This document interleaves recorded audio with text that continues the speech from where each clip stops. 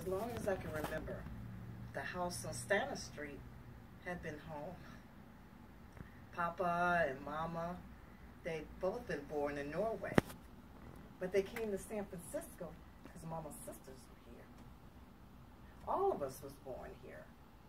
Nels, the oldest, and the only boy to Christine, and a little sister Dagmar.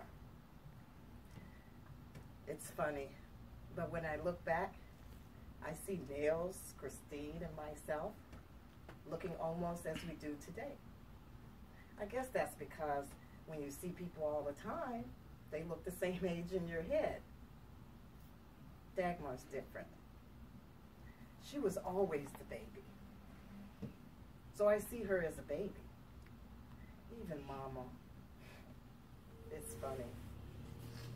I always see Mama as around 40. She couldn't always been 40. Besides us, there was our boarder, Mr. Hyde. Mr. Hyde was this Englishman who had been an actor.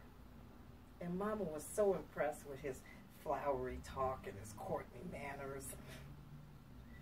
He used to read to us out loud in the evening. But first and foremost,